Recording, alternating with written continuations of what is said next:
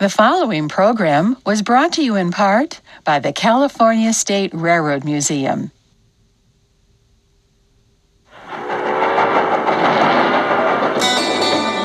We wanted it to be one of the greatest trains in the nation. I viewed the Daylight to be sort of a signature for the Southern Pacific.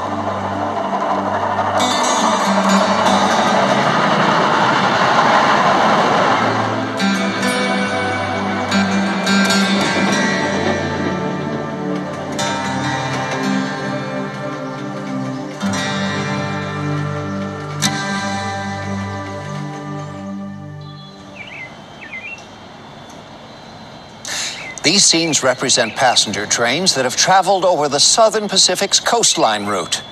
They span the years between 1937 and 1971, when Amtrak took over the service. Hello, I'm Michael Gross. Welcome to the Daylight, the most beautiful train in the world. Few railroads match the scenery or equal the quality of service provided on the Daylight. It was truly a unique train with a glorious history. The train's history can be traced back to 1933 when Southern Pacific's president, Angus MacDonald, very confidently called a meeting of his top executives and declared, "Even though things look bad, the Depression isn't going to last forever." At that point, MacDonald thrilled his staff with a dream: to build the finest and most beautiful streamlined passenger train ever designed. By 1935, the rough design for this new train had been completed, but the country was still in the grip of an economic depression. Many people were hungry and without jobs. Business and industry had been ravaged by the depression, and recovery seemed agonizingly slow to manifest itself. Although American railroads were still carrying the majority of intercity passengers and freight, shrunken revenues precluded almost all planned improvements or innovative changes. Yet Southern Pacific's 12th president, Angus MacDonald, envisioned and implemented the construction of a new train which would deservedly be known as the most beautiful train in the world. Innovative planning and design work produced many firsts from the Southern Pacific's talented team. Passenger comfort, safety, and attention to the total ambiance was their objective, all stunningly achieved with the Daylight. For this train, Southern Pacific used nothing but the finest in materials. Southern Pacific was always very picky about the cars that the manufacturers, Pullman Standard Manufacturing Company and the Budd Company, very picky about the equipment that they made for us, and we had people in their shops back east monitoring the construction of the cars and to make sure that they were nice, smooth sides, no wrinkles in the covering for the sidewalls. We wanted it to be one of the greatest trains in the nation, and it was. In record time, the Pullman Standard Company provided 2 sets of the 12-car train. The Daylight truly set the standard for railroads which were entering the streamlined era. The motive power was similarly researched. The result was the extraordinary GS 484 steam locomotive that more than matched the beauty of the train in appearance and performance. It's important to note that passengers had been served on the coastline route before the Daylight. There were standard heavyweight trains such as the Shoreline Limited, which began in 1906, the Daylight Limited, which started in 1922, and the Daylight of 1927. Early in January 1937, Southern Pacific decided upon a new approach to advertising with the Daylight. They went on the premise that seeing is believing. Brian Thompson explains. The trains go into service, but before that, the advertising campaign that took place was awesome. Here for just an hour stop in Oakland, California, we had this ad. Now this came out of the Oakland Tribune. Here comes the new Daylight on exhibition, Oakland, 9 to 10 a.m. in the morning.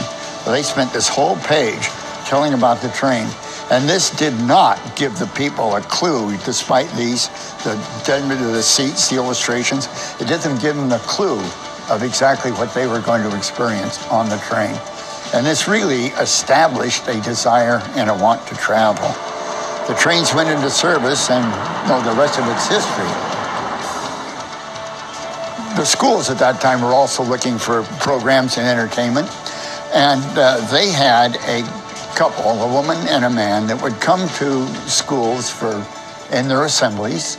In the school I had, the auditorium seated 1,400 people, and they all came into there to see this film. They showed the film of the train, and the woman was actually in the uniform of the stewardesses from the city of San Francisco. Sort of a pearl gray skirt and coat and a little bouncy cap. And she and this representative of the company would sit up at the table and answer questions of it. And when the program was over, they gave each school a roll of prints, non-detailed prints, but outlines of every car on the train, the locomotives, the tenders and all, for use in the mechanical drawing classes, for kids to make their own drawings from it, stripe them the way they wanted. And no matter where they went, they were hit with daylight, daylight, daylight was through the whole thing. It was just an incredible promotion. In spite of rainy weather in several cities during the exhibitions, a record 153,535 persons filed through the train in the 12 days that it was open to the public. While the weather may not have been sunny during the 12-city tour, the colors of the train brightened everyone's enthusiasm. Usually conservative railroad management took a bold step with daylight colors. What did the colors represent?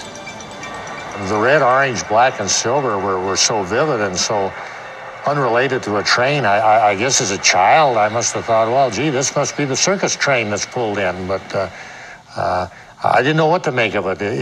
It was just so different from any other train I'd ever seen. The glow of California, the orange and the orange-red combination, I think just represented the whole spirit of California and the West Coast. The idea was that against the blue ocean and the blue sky and all the green hills and mountains, that they really needed something that would stand out. One of the color schemes that was presented was the red and the orange.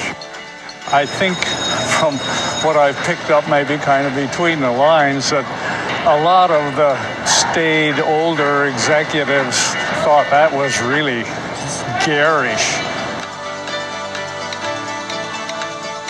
The Daylight's color scheme was just so absolutely striking. And it looked like as it would go down the tracks, just these with red, orange, and black color, and it was all tied together because the cars, they weren't solidly connected, but they had sort of a skirt tying the cars together. So it just blended as one streak. Those trains, like the Super Chief, they used diesels. The Daylight really had the steam locomotive. They used the steam locomotive until I think about 1955.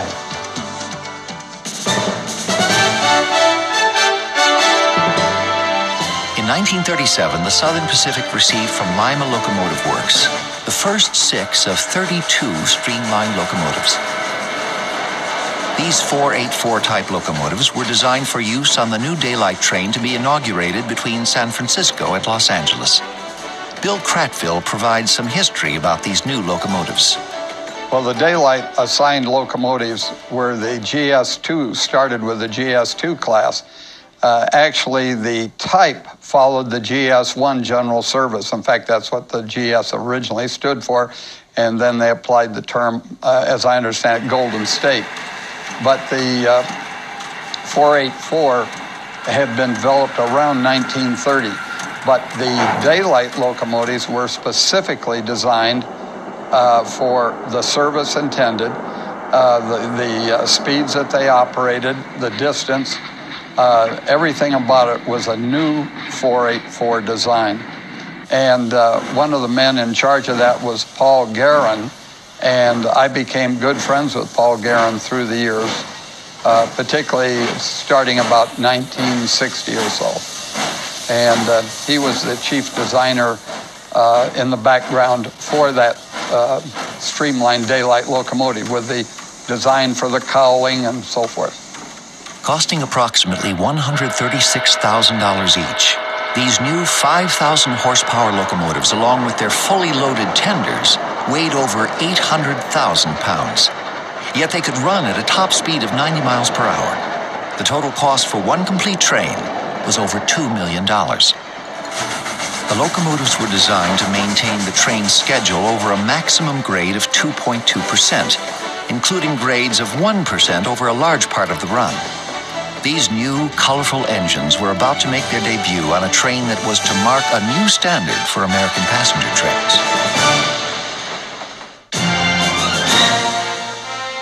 One of Southern Pacific's finest hours came on Sunday, March 21st, 1937, when twin streamlined daylights were launched into service.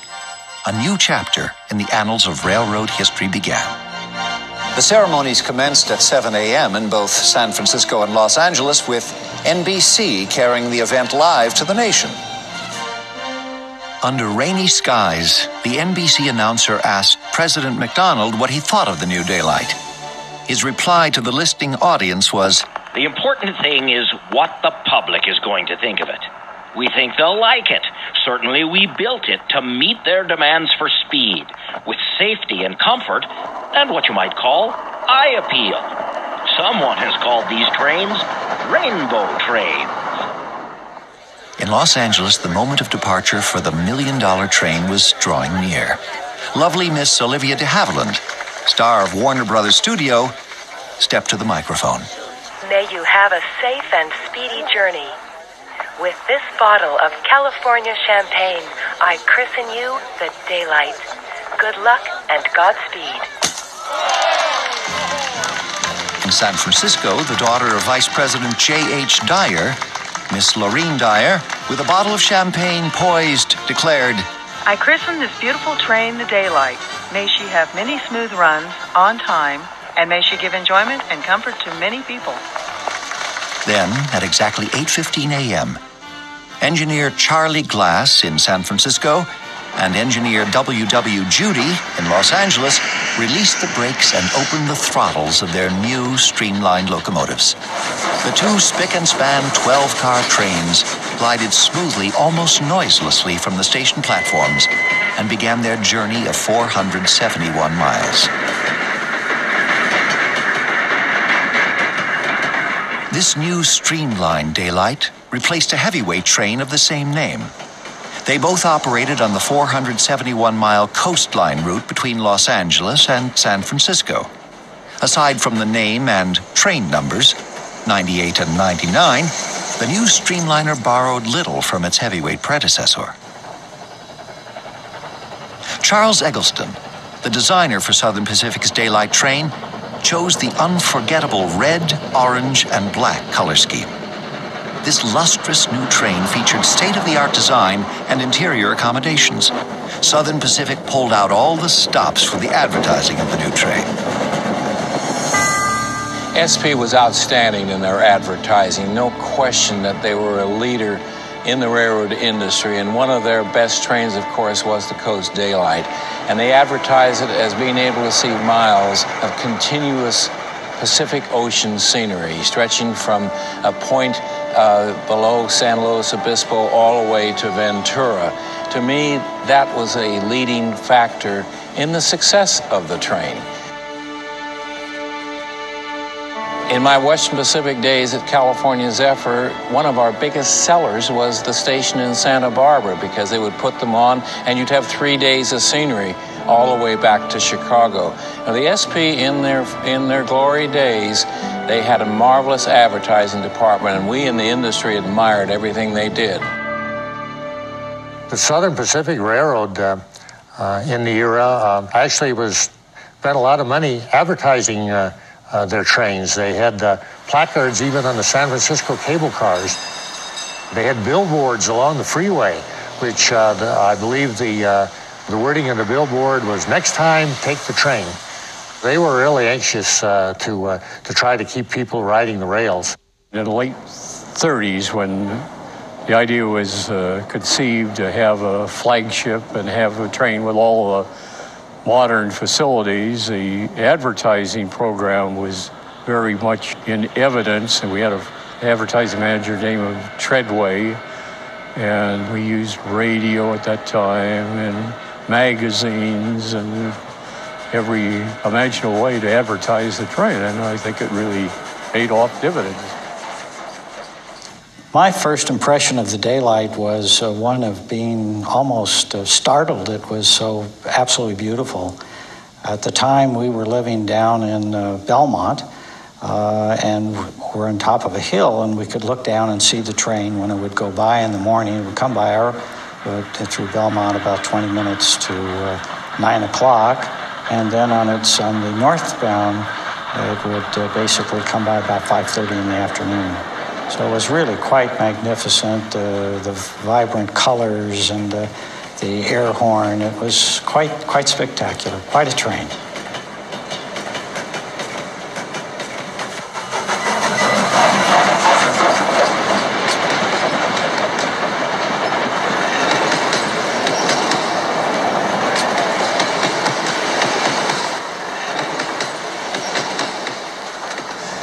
The makeup of the train originally was changed subsequently, and originally it had a parlor car in addition to the observation lounge. The parlor car attendant was a woman. It was a black woman who wore a maid's outfit, the black dress and the white apron. A boy that I went to school with, his mother was one of those people that worked the train. I was a railroad enthusiast at a very early age. I blame it on my parents who gave me a toy train around the Christmas tree at probably age 5. And so to see that bright and sparkling train there at San Francisco was a glorious sight. It wasn't just a billboard, but it was like a 700 or 800 foot long, bright, impressive train, a bright billboard for Southern Pacific. And it was a pretty impressive sight when you were less than 10 years old. The reputation, of course, of the Coast Daylight was one marvelous one, and it was the color of the train was so fantastic, and the scenery along the route through the mountains and along the coast down below Surf, California, was just made it a very popular train for tourists.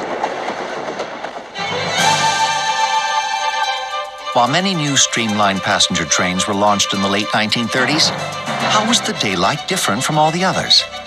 Bob Jochner explains why many called the Daylight unique. In the late 1930s, management was very enthusiastic and wanted to operate a train that was a flagship for the company. And they spared no expense in advertising the train and making innovations as far as equipment was concerned, and also as far as the service on the train was concerned. Innovations such as outside baggage elevators, which was an innovation, and services such as we checked baggage right from the train to a taxi stands in San Francisco and Los Angeles. And anything that we knew that could be done at that time, the company went ahead and took care of it.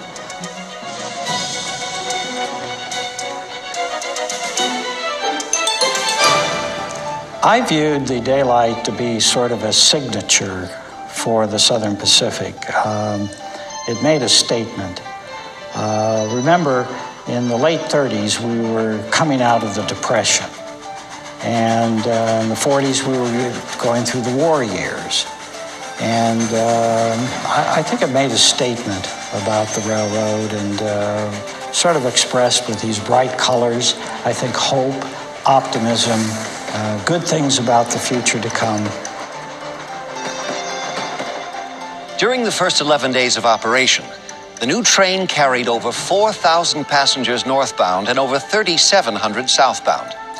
The Daylight was timed to be convenient, leaving both ends at 8:15 and completing the run by 6 p.m. In the early years, the train was often sold out. By 1939, the Daylight was officially the most heavily traveled single-section intercity train in the country. The sizable initial capital investment was returning a handsome profit, too.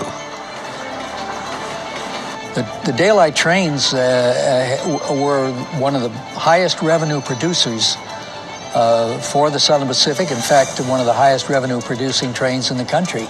The tavern car was where everybody congregated. It was the moneymaker. In fact, that one car alone paid for the entire expense, operating expense of the Daylight every single day in the late 1930s, the 40s, although they did remove the tavern car during World War II because the government said it was a non-essential car.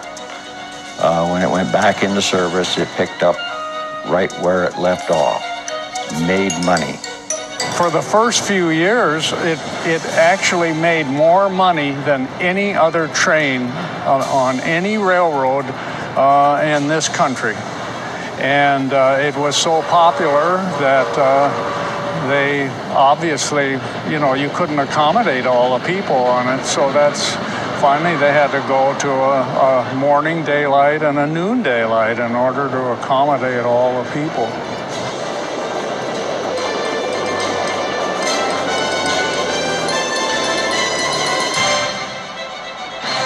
Along with state-of-the-art equipment at the time, the Daylight's passengers received plenty of friendly, courteous, personal attention. The cars all had porter and maid service. The maids gave particular attention to the comfort of women and children. Each train required a crew of 45 people for each trip. In addition to the regular train crew, there was an onboard passenger agent. Bob Jochner explains his duties. It was a real pleasure working on the train. I mean, the people that rode the train were happy with the equipment and happy with the service. And it was certainly a wonderful operating experience for me, and primarily as a train passenger agent, the public relations feature, because part of our duties were to help the conductor collect transportation and arrange for the seating of passengers and handling the passengers' travel needs beyond the destination of the train, making hotel suggestions. And even at that time, of course, there were no cell phones. We even took Western Union and took for people and dispatched them at the stations and so forth. So all in all, I worked all of the Coast Daylight and the San Joaquin and the Shasta and all the trains. It was my pleasure. It was always being on the Coast Daylight. One thing that we were asked to do as train passenger agents, in fact, we were told to do it, put a smile on your face as you walk through the train and keep it there, even though the thing was causing all sorts of troubles. And we'd have air conditioning problems at times, and if you could come through it and do something to make it work, make it better, sometimes you couldn't always do it right away, but let's take care of it and smile again. Don't laugh at them. Don't be facetious about it. But it went a long way in keeping them happy.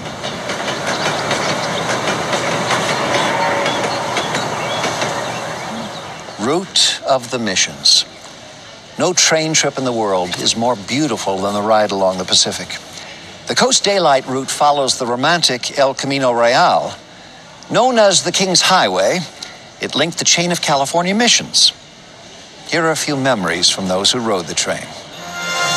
I would say the Daylight route for a daytime train was probably one of the most appealing that you could have, being that it went along the Pacific Ocean for 113 miles, crossed the San Luis mountain range with spectacular loops and grades, and then it, of course, also came across the Santa Cruz Mountains up near Gilroy. So you had a mixture of grades, mountains, and the ocean. And of course, really back in the 30s when the train was put on, there were still orange groves at different locations down around Oxnard and heading towards Chatsworth. It also, of course, crossed Santa Susana Pass at the head of the San Fernando Valley. So there was a lot of scenery on that train.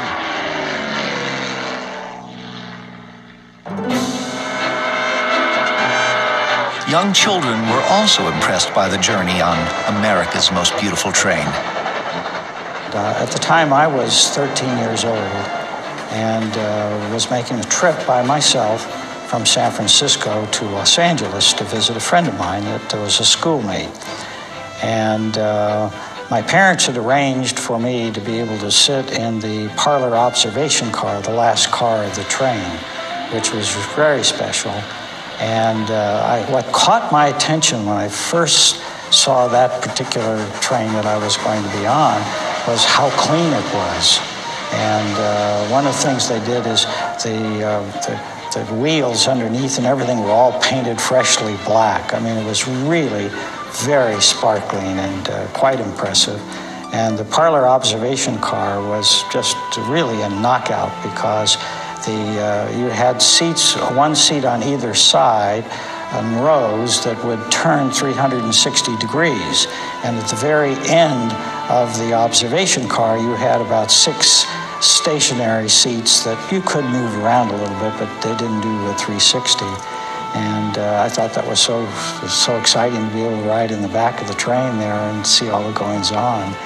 And then I used to like to get up and walk to the dining car, have breakfast and have lunch. Didn't have dinner because the train got in at 6 o'clock in Los Angeles. And the conductor would let me go to the vestibule area between cars and keep the vestibule window open, and I couldn't look out and really enjoy the countryside. It was really great. I really enjoyed it. My first trip on the Daylight, we were in the Salinas Valley, and the train stopped. And nobody knew why the train stopped. We later learned that we hit a truck farmer's truck. And it seemed like a long time. I guess it was about 45 minutes. And when we finally started moving again, I was amazed at the telephone poles going by, boom, boom, boom. And I thought, boy, we were really moving. And when we got into San Francisco, I got off the train, and I was young lad then, and I walked up to the engineer and I said, "How fast were we going?" And he looked down at me and said, 99 plus. The engines were balanced at 120 miles an hour.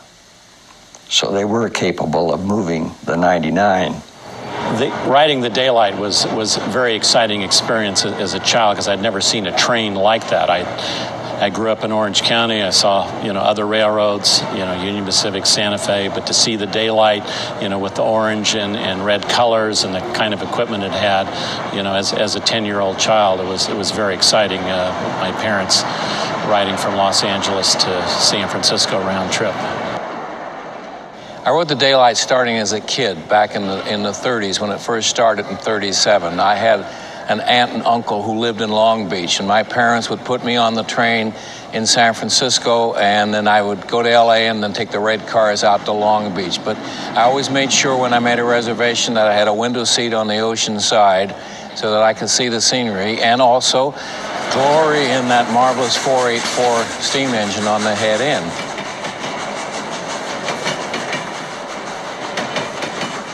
Aside from the train itself, it had to have been the scenery. There was such a variety of scenery. When you went down the Central Valley to Salinas, where you could see all the agricultural development, then you went through a little pass there and you came out at Watsonville. And of course, as you got down farther south, it took you had two things. You had, by Ventura, you had, I think it was over 100 miles where you could look right out the window at the ocean. Then there was the climb over Cuesta Grade before you got, I'm talking about southbound now, before you got into San Luis Obispo. And that was very, very scenic. And when you came north on that same grade, it required a helper. Everyone wanted to ride the Daylight. I mean, between San Francisco and LA. I mean, how can I get on the Daylight? I don't want to go on the night train. I want to go on the noon Daylight, the Coast Daylight, or the San Joaquin Daylight.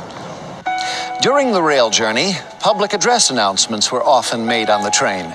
Here's an example. So that you may better view this spectacular scenery, the train newsstand salesman will be passing through the cars with special Polaroid sunglasses. He will also offer specially designed Southern Pacific daylight playing cards. While the mountains and valleys of the route were beautiful, most passengers would agree that the Pacific Ocean gave them a never-ending series of captivating vistas. The route could be rated as one of the most beautiful train journeys in America. Dave Schumacher shares his thoughts. In some cases, you were literally within 20 or 30 feet of the coastline. There's a spectacular trestle at Gaviota. Down there, Santa Barbara, Summerland, and so on. That was beautiful, like tidal pools and so on. And it was on a good day, you could see the islands, Santa Catalina, those islands out there offshore. That was just one of the scenic highlights of the trip, but it was. I don't know anything else to compare to it. It was in 1949, first time I rode the train. I went from one end of the train to the other, and of course, the porter told me I had to leave the first class section, which I did. The tavern car was really the car where everybody seemed to congregate, but it was a great ride. It was a great thrill. In the early years, the daylight was often filled to capacity. What sort of people rode the train? Oh, I'd say it was probably 75% leisure travel, possibly 25% business travel. Definitely leisure travel was the high percentage of the people on the train. The Hollywood stars used Glendale as a boarding station instead of Central Station or Los Angeles Union Station because of the publicity. They didn't want to have photographers and newsmen there. They would board in secret at Glendale. Some of the great stars, Gary Cooper, Ronald Reagan, Tyrone Power, Olivia de Havilland. In fact, Olivia christened the 1937 daylight at Central Station in Los Angeles. It was very interesting. Riding a train or flying then, people were a little bit more formal. I mean, everybody wore a suit, coat and tie for gentlemen, and the ladies always had dresses on. And I wouldn't say it was formal, it's just that there was a sense of an adventure, and that when you were riding in a train like the Daylight or flying in an airplane, most everyone was what I would call properly attired. Quite different today. There's a sort of casualness that almost borders, in my judgment, on being a little bit almost disrespectful. The Southern Pacific was not the least bit casual when operating the Daylight. At San Luis Obispo, about halfway between Los Angeles and San Francisco, the railroad changed locomotives.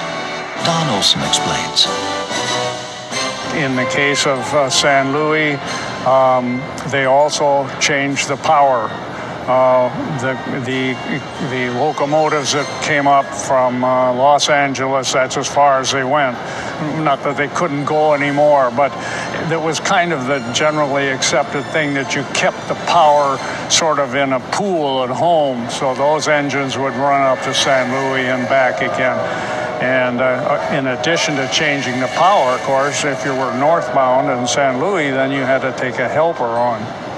And originally, just as an indication of how particular the railroad was, they kept a couple of GS4s, which were the Daylight engines, on hand at San Luis Obispo. And they were used there just to carry or to help the train up the grade to Cuesta Summit. And of course, in later years, they still needed help, but they used any locomotive that was available. And when you went around the famous horseshoe curve at Goldtree, the announcement on the train system would say, Shortly, your train will be crossing the Santa Lucia Mountains, over which we must pass to enter the Salinas River Valley. The beginning of our ascent is over the famous Horseshoe Curve, where our train will turn 180 degrees to achieve 37 feet of elevation in less than 1/2 mile. You may view this from the right-hand windows of your car. Everybody rushed to one side of the train, so it's a good thing that they're well balanced. They didn't capsize anything. As the Southern Pacific Bulletin said in September of 1937, the Daylight continues its pace, not only as the nation's most heavily traveled train, but has established a world's record for passenger train travel. During its first year, the new Streamliner carried nearly 250,000 passengers. By 1939, the Daylight officially became the most heavily traveled single-section intercity train in the country, averaging 370 passengers per trip. The handwriting was on the wall. The railroad began planning 2 more 14-car Streamliners to handle the record-setting demand.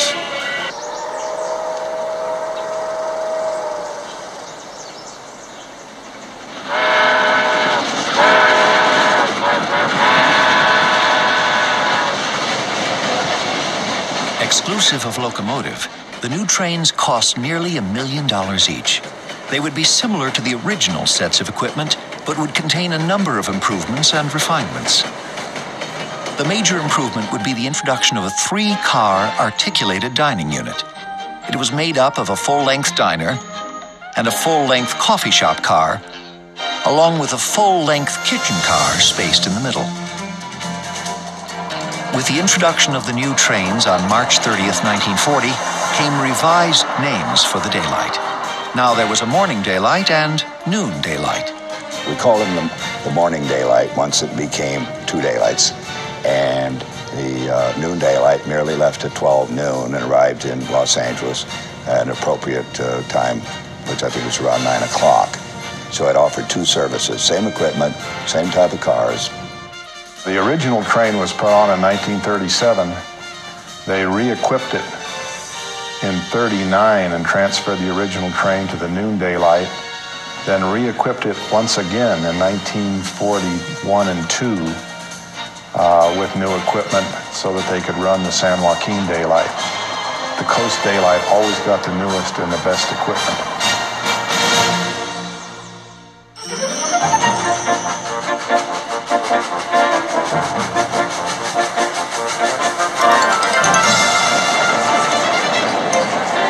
It was the first Daylight because it was so successful.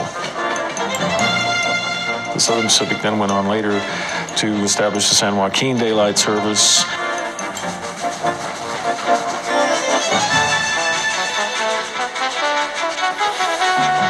Shasta Daylight and so on, and actually there were a couple of short Streamliners in Texas painted the same colors.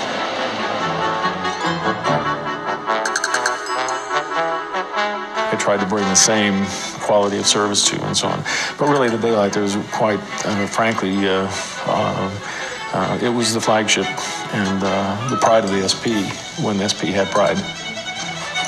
The noon Daylight was annulled during World War II, and by 1949 a new train took its place. Bill Settle provides some details. The Starlight came along and replaced the noon Daylight, actually. The noon Daylight, the patronage was dropping off by this time, and the Starlight was put on to replace the noon Daylight because there was a need for coach service of a pretty high quality, and the Starlight fit that bill. Before that, it had been sort of a older coach accommodation train with standard sleepers and things of that nature. And there was a companion all first class train called the Lark, which is not part of the Daylight series, but which at that time was all Pullman.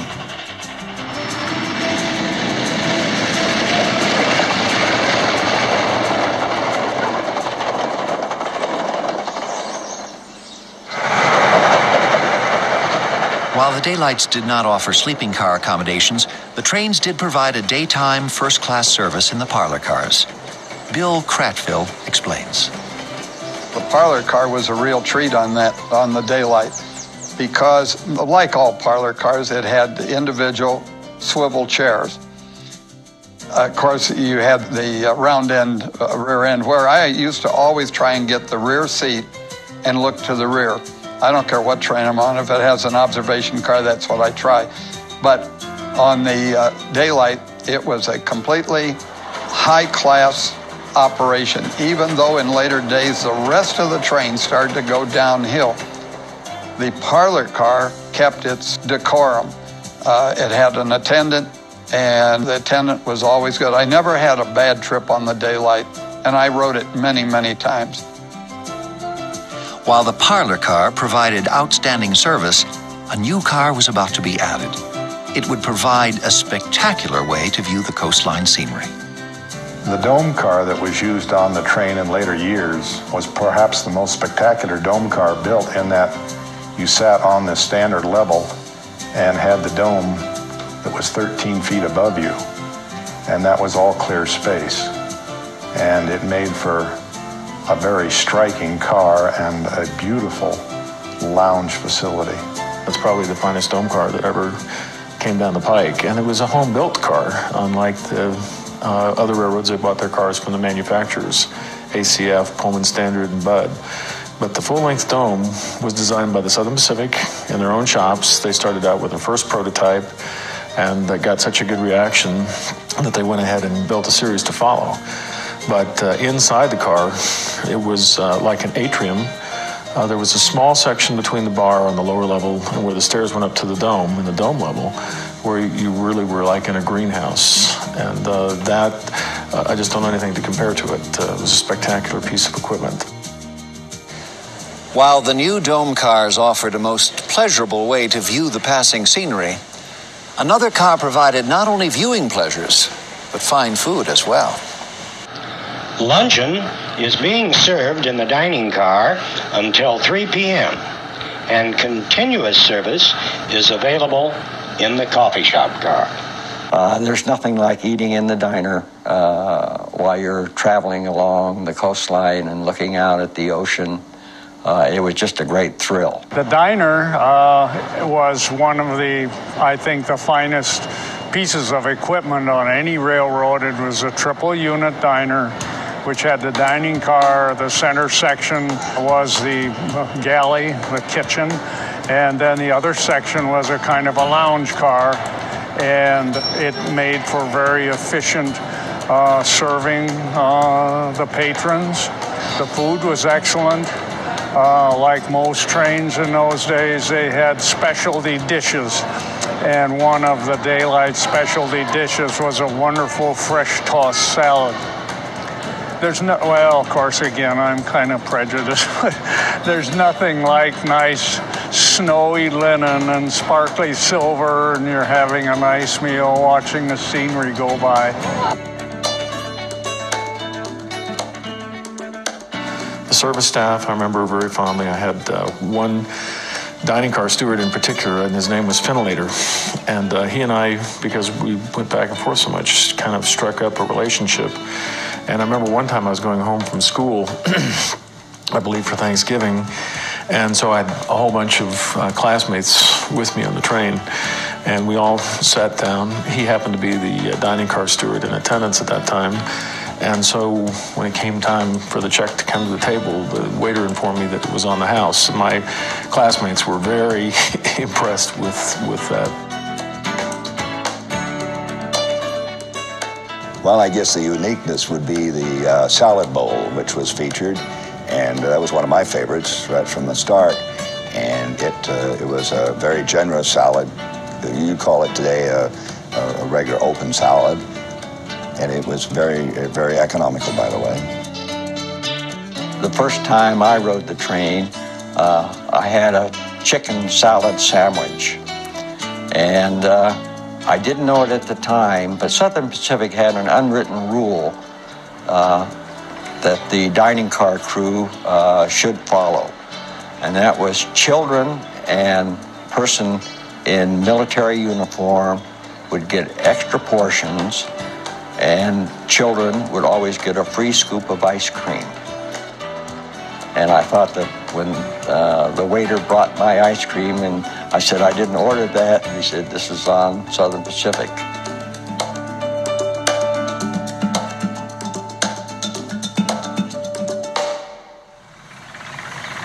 Over the years, the train's equipment had been upgraded.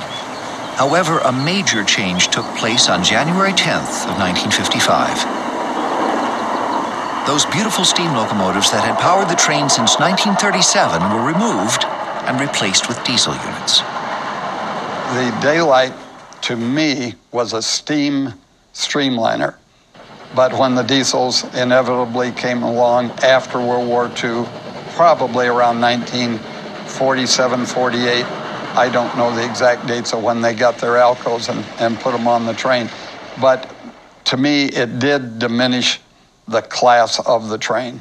I think that was caused by the fact that the train had run from its inception until roughly a decade with nothing but steam, and that steam got a lot of publicity and was well received by the public. So the diesel just, to me, just didn't have the same appeal.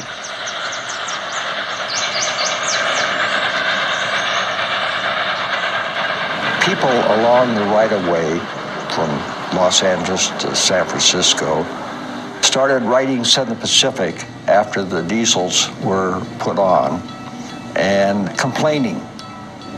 They said they didn't like the sound of the diesel air horns. They asked if it was possible for Southern Pacific to take the air horns off the Daylight engines, the steam engines, and put them on the diesels, which Southern Pacific did. People along the right-of-way used to set their clocks and knew exactly what time it was when they heard the air horn of the steam Daylight. And they just got so accustomed to that sound that they didn't like the diesel sounds. So Southern Pacific did accommodate the people on that. Beautiful pieces of equipment, but if you were in the railroad industry, much as you loved them, they're expensive to operate. And the diesel, of course, came in as a cheaper alternative. And, of course, we were subject to the world's greatest auto salesman, General Motors. One of the engineers who operated these new diesel locomotives was Dan Wolfe. Dan explains how important it was to be on time. Yes, it was. And I have a timetable right here from then. And they had a 79-mile-an-hour track. And you had to make the time, or you had an official that wanted to know the answers where you lost the time on the train. Or if you were on time, they never did say a word then.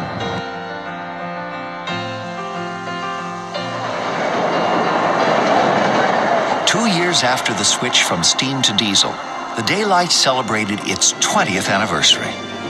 It would be only a few short years from this anniversary that the railroad would take a negative view toward passenger service.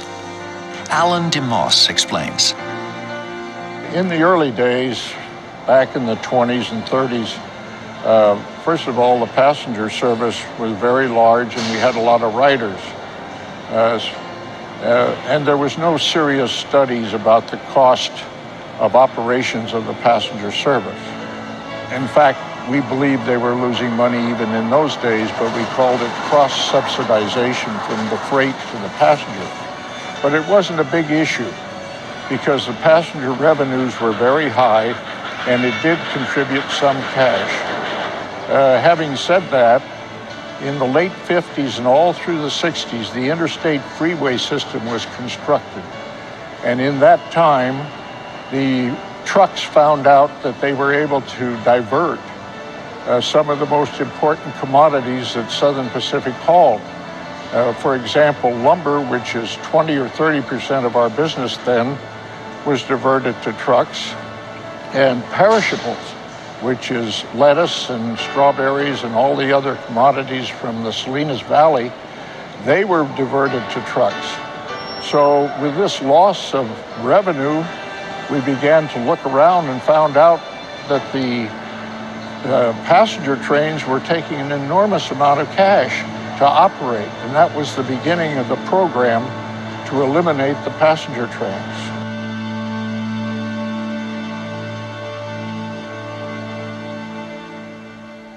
During the late 1960s, the railroad explored ways to reduce costs. One of the least popular decisions the railroad made was to replace the dining cars. Richard Wright explains. The automat car was the outcome of Southern Pacific removing dining cars from their name trains.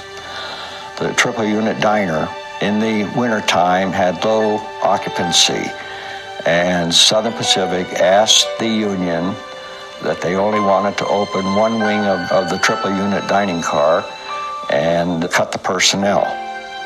The union said no, that they had to operate under the contract, they had to operate a full dining crew for the triple unit diner. Southern Pacific said, well, then we're going to remove the diners and put something in its place. That was the automat car.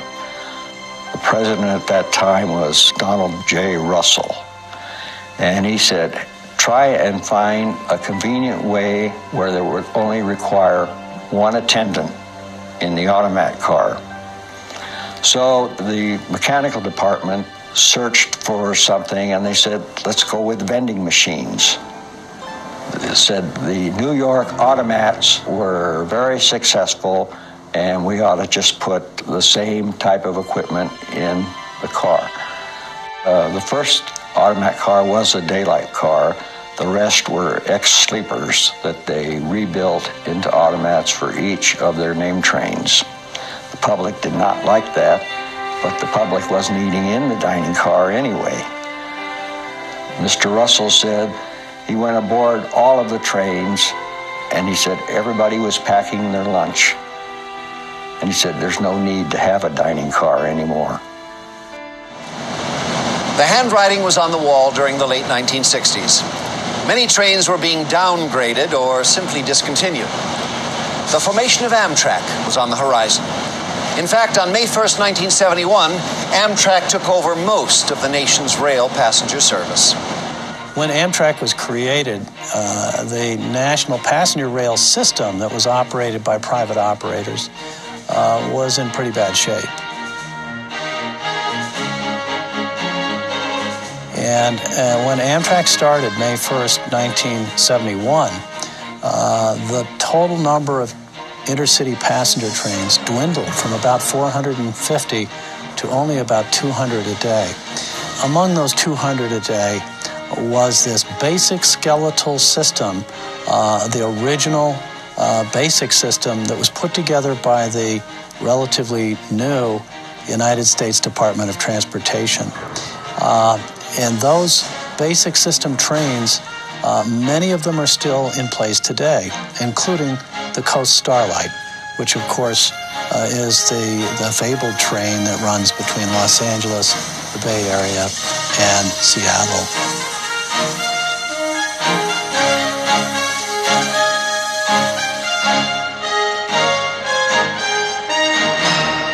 The Coast Starlight route was part of the original Amtrak basic system, and now it's been there for well over 30 years.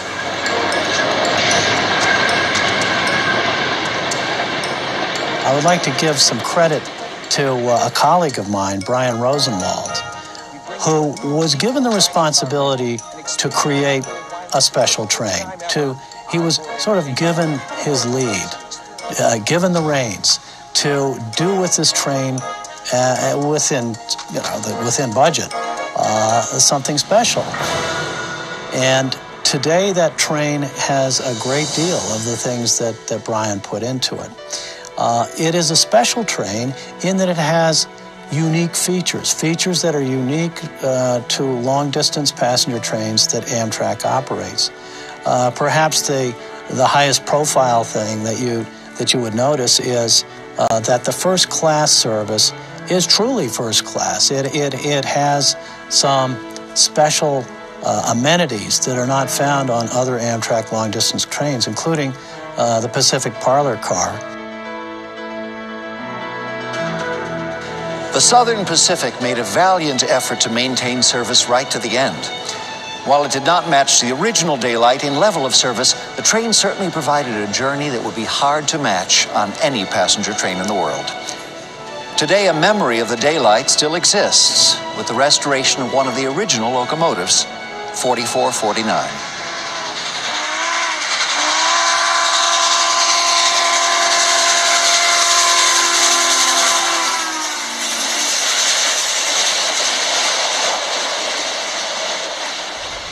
It was late by the time I made my first train trip aboard the Coast Daylight, 1967 to be exact.